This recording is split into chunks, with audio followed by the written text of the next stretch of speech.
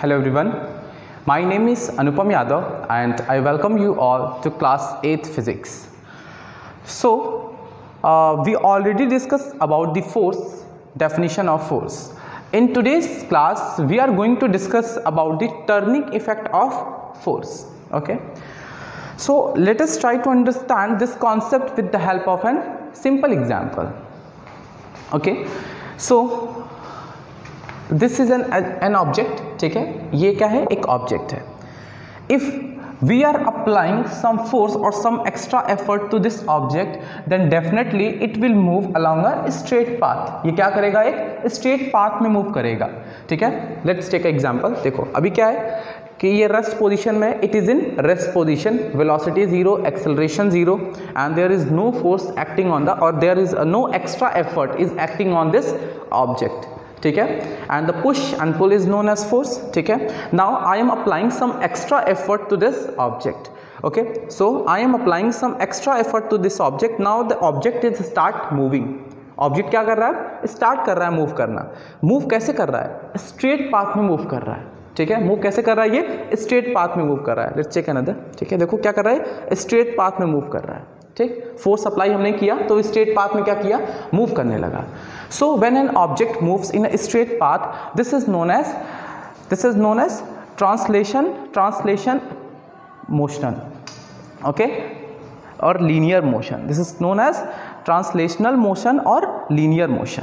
ठीक, now suppose that कि same object, if an object is पॉयोटेड by one side. ठीक है, पॉयोटेड का मतलब होता है फिक्स्ड हो गया वन साइड से. ठीक है, अगर ये ऑब्जेक्ट, ठीक है, अगर ये ऑब्जेक्ट क्या है, सिंपल है, कोई इस पे फोर्स मतलब कहीं से पॉयोटेड नहीं है, and if we are applying an extra effort, अब इसको क्या करें, एक्स्ट्रा एफर्ट लगा रहे हैं, so definitely it will move along the direction of force और अ स्ट्रेट पाथ. ठीक है, and this is known as linear motion. ये मोशन तो क्या होगा, ये लीनियर मोशन होगा. ठीक है, इफ दिस ऑब्जेक्ट इज पॉयोटेड, अब मैंने क्या किया, यहाँ पे क्या किया, इसको फिक्स कर दिया. क्या किया मैंने, यहाँ पे एक फिक्स कर दिया.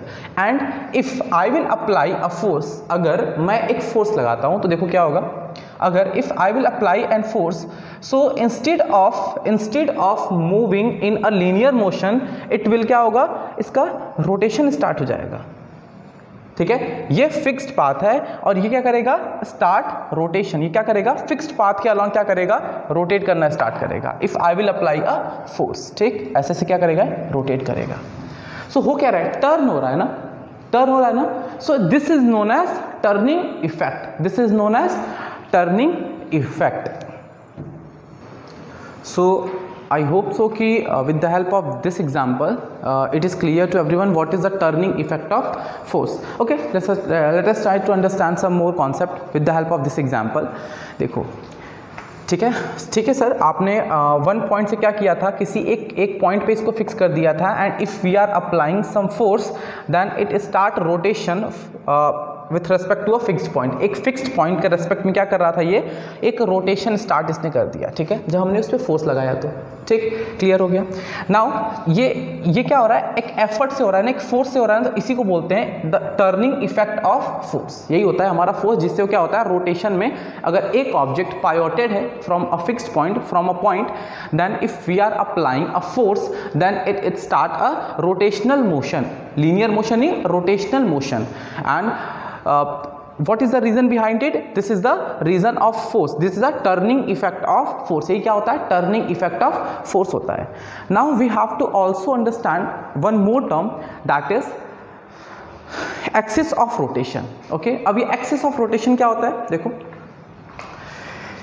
यहाँ पे मैंने क्या किया, इसको हिंज कर दिया है. ठीक है, यहाँ पे मैंने क्या किया, हिंज कर दिया है. If I am applying a force, अब अगर मैं इस पर फोर्स लगा रहा हूँ तो ये क्या कर रहा है, ये रोटेशन स्टार्ट कर रहा है. ये क्या कर रहा है, रोटेशन स्टार्ट कर रहा है. ठीक है, सो ये जहाँ से मैंने इसको पायोटेड किया है, ठीक है, the point where I already fix the this object. ठीक है, जहाँ से मैंने इसको फिक्स किया है, सो वहाँ पे एक वर्टिकल लाइन. ठीक है, if I will draw a vertical line then this axis, ये जो वर्टिकल एक्सिस है ना, this axis is known as axis of rotation. ठीक है, this axis is known as axis of rotation. Let's take example कि क्या था, यहाँ पे पायोटेड था, ये ऐसे मूव कर रहा है. So if I will draw a line, a vertical line which is passes through the पायोटेड point. ठीक है, which is passes through the पायोटेड point. So this line, this vertical line is known as very good axis of rotation. I hope कि axis of rotation भी clear हो गया होगा. So let us draw a diagram to understand this.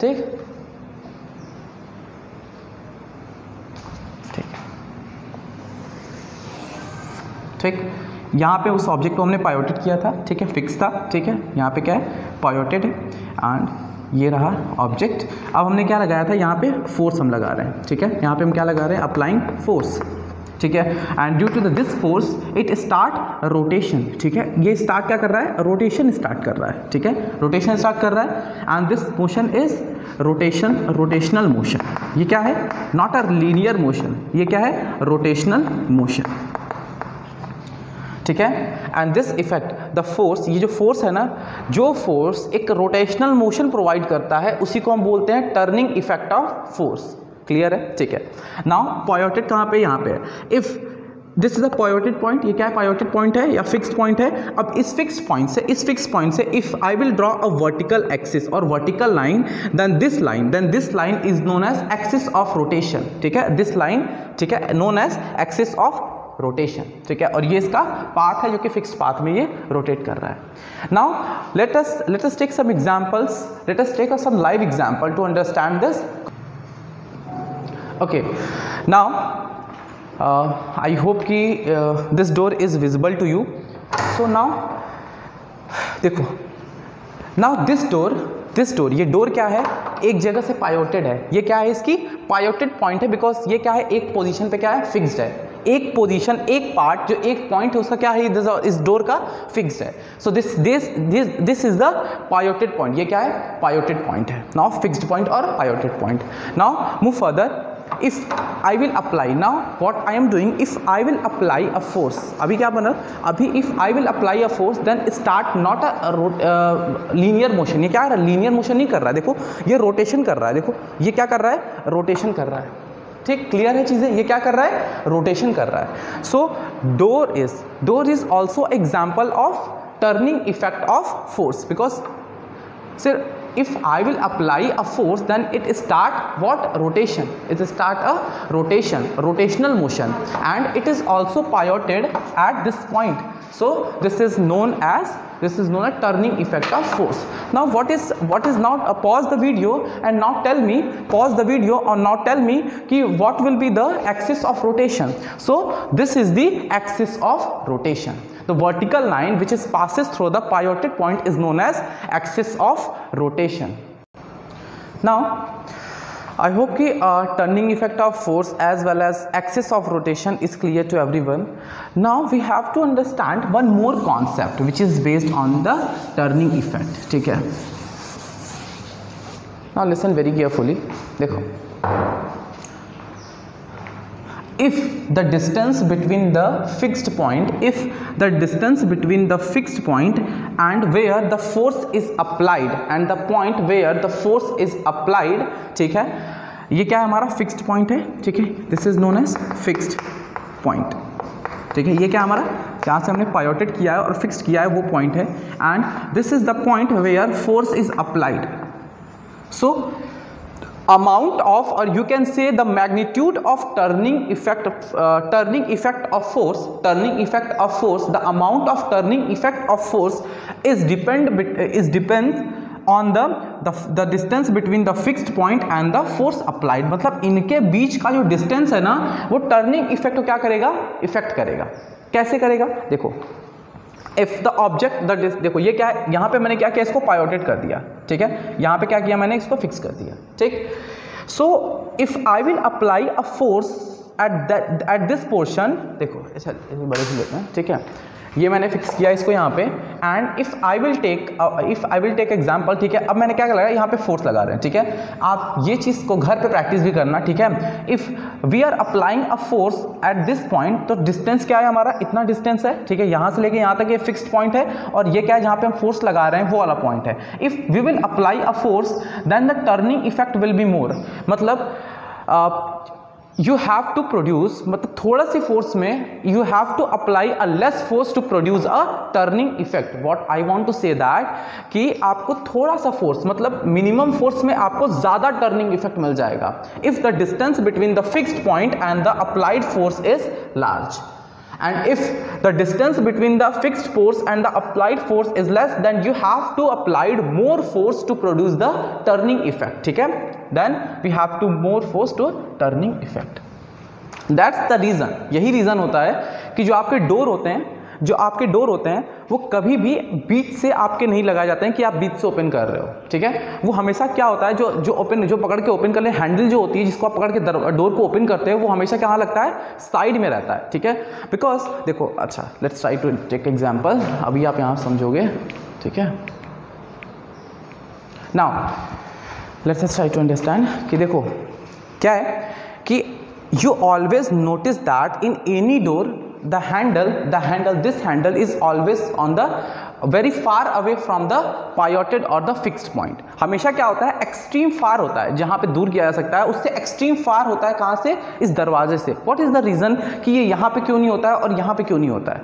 ठीक है, so this is the reason कि fixed point से force जितना ज़्यादा होगा, जहाँ आप अप्लाइड फोर्स कर रहे हो, जहाँ पे आपको फोर्स लगाना है, वो जितना ज़्यादा दूर होगा ना, so you have to put a minimum effort और minimum force to produce a turning effect. ठीक है, to produce a turning effect. It means इस दरवाजे को ओपन करने के लिए आपको मिनिमम फोर्स लगाना पड़ेगा if the distance between the applied force and the pivoted point is larger.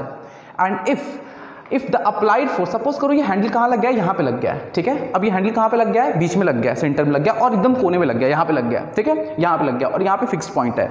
So you have to applied a larger force, you have to applied the larger force to produce a turning effect.